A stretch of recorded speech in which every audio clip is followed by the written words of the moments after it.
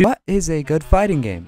That can mean a lot of things for everybody. Some people like games where they can pull off stupid long-ass combos and make their opponents cry. Some people like the Mortal Kombat, some people like the Smash type. It doesn't really matter. The point is, a good fighting game should have a roster that can vary your gameplay and some good maps as well. Now, out of all the game genres, I love the fighting game and what it can mean for some competitive gameplay.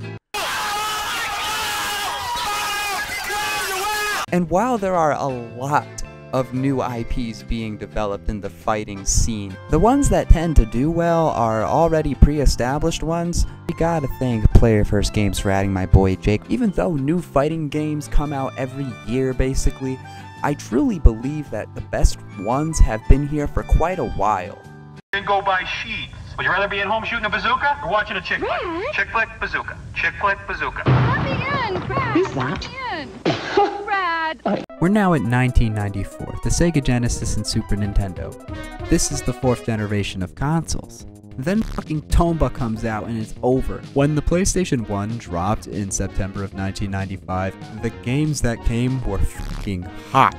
And with that, a bunch of fucking fighting games. They got shit like Bushido Blade, Bloody War, Gundam Battle Assault 2, which is inferior to Robo Pit, Mortal Kombat, Tekken. There was absolutely no end to all the new shit coming out. But that begs the question, what's stuck on the old 4th gen hardware? Definitely not this. Let's be real. Anything before the Super Nintendo and Genesis does not count. Not to say that there are only bad games that reside in these systems. I just believe that most games resembling anything of modern day fighters are more on the Super Nintendo. But to be very clear, many fighting games around this time do not have the fluid controls we are used to today. So do not expect to be able to pull off wombo combos so easily. Controls from almost every game that isn't a 2D platformer ages either like fine wine or horse shit. See, some games actually aged alright, and that's good.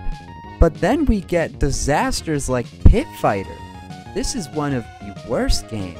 Now, hiding in the extensive library of the Super Nintendo is a game that I think is not only overlooked, but is better than any fighting game we've ever seen to this day. And that game is Shaq Fu. Now, I would love to cover a good game, but sadly, that is not on the roster today. The real game we're looking at is...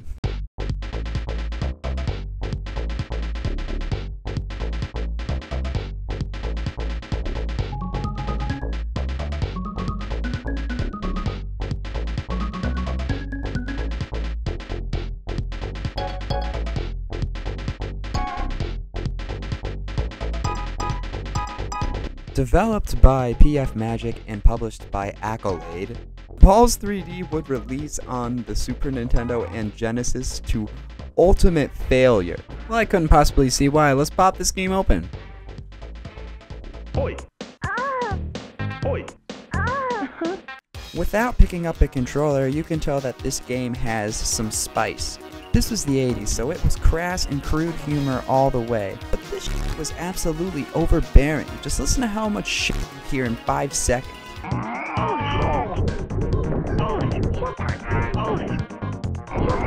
The fighting is funny. It goes from normal to I'm a fucking tornado.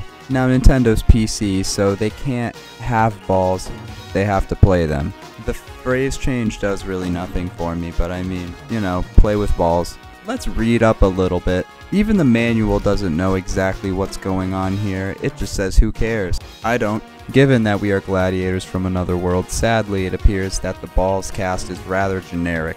Primal SpongeBob, Reddit user, Chad, Diversity, Kung Fu Panda, Oh No, Donkey Kong Country. Each of these characters has different special attacks and they promote different play styles. I take a liking to Kronk. He's the simplest to play and all the other ones are so weird and fidgety.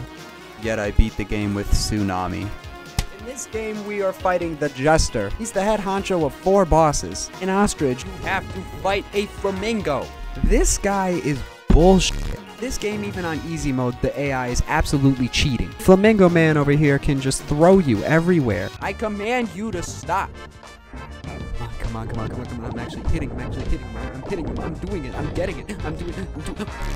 I have to jump. Oh my god. No! Bitch.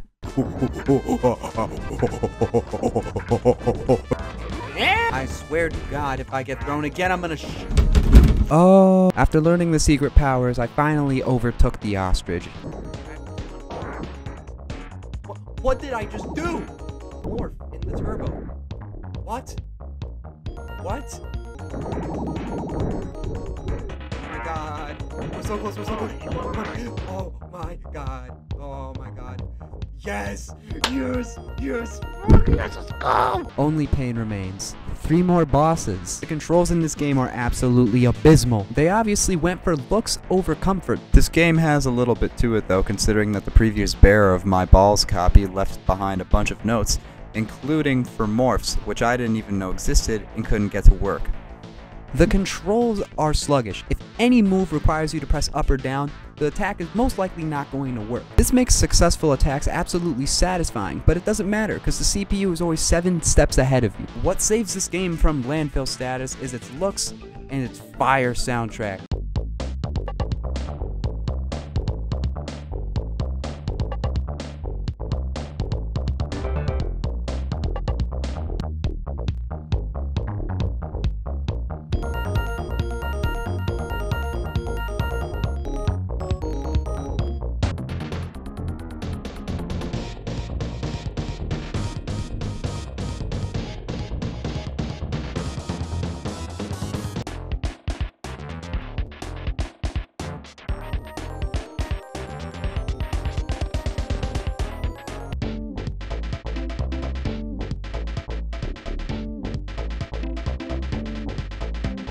With these soundtracks, I was motivated to keep on fighting. I only had 3 more to go. Just have to fight Sniper's wife, Baby Dinosaur, and Will Smith. I beat Mario Strikers Battle League blindfolded. This should be easy.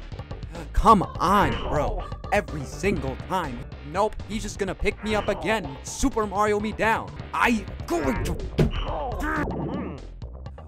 That was a new move. He just invented a new move. God, I might actually win one game. We might actually see one game won. What are you?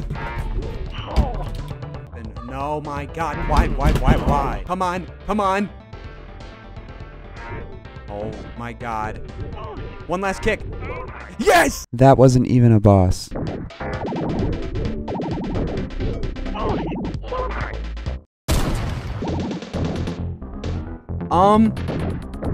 What? Oh no, not again. Doing this again.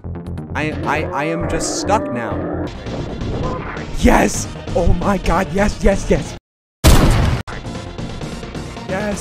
Yes, blue.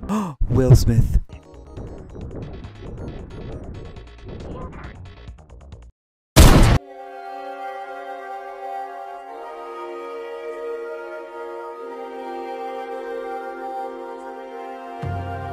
If I use any other move other than this, it doesn't work.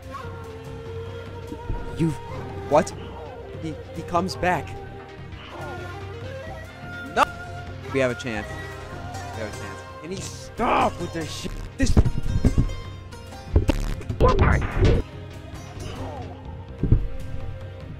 The cryptic manual. I'm looking this shit up.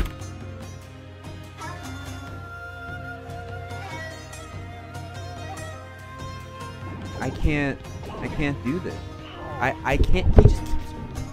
Oh my God! He just keeps rolling on the ground.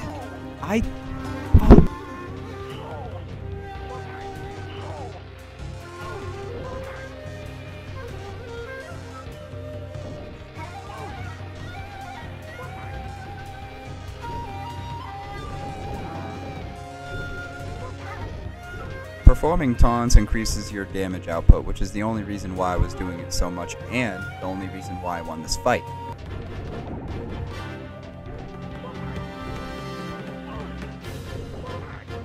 Oh my God! I did it. I have to play the game again? Morph! Summon the power of scorpions.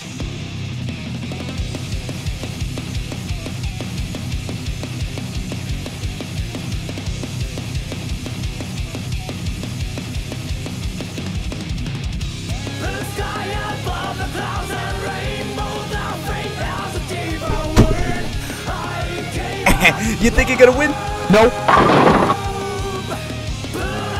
Fun fact about this character, you swap over to anything, you gain full health for doing the full morph. Not that you can. I beat Jester only to get sent back to the first fight again.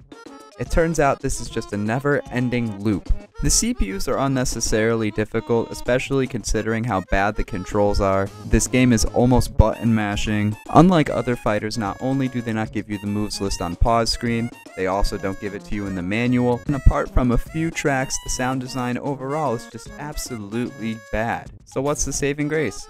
The experience. A game doesn't have to be good to be enjoyable. Any licensed kids game or shovelware can be enjoyable. While it's up to the player to like or dislike, me personally, I see a lot in this game. Not to say that it should go online and get remade, but everyone should experience this game at least once. Now I have more shitty games to play. And until next time, lip.